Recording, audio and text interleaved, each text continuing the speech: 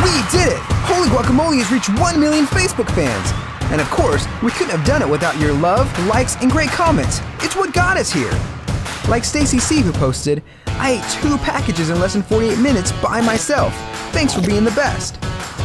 Some folks visit to tell us how they like to use our guac. Like Heather H, who wrote, oh yeah, guac on my beast mode burger, yum. Not sure what a beast mode burger is? Sounds dangerous. Or the comment from Jan, who said, I like to combine holy guac with mayo. It's incredibly good, and not to mention incredibly slippery. That's totally weird, Jan. We'll have to take your word on it. But not all our posts are sunshines and rainbows.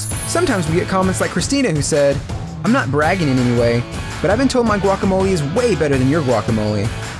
Well, Christina, thanks for not bragging. Some folks post comments that, well, boggle the mind.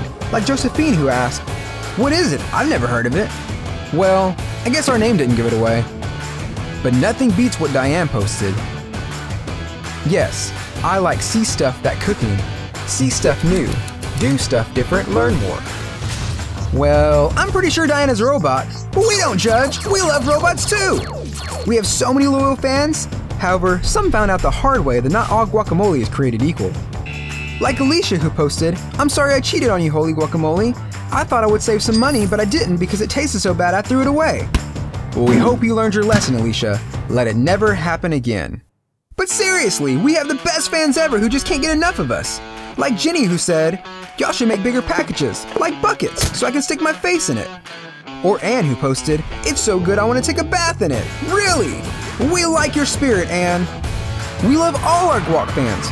So please keep posting, liking, and sharing on our page, because we couldn't have made it to 1 million without you, and that's a fact. Dip, eat, like, repeat.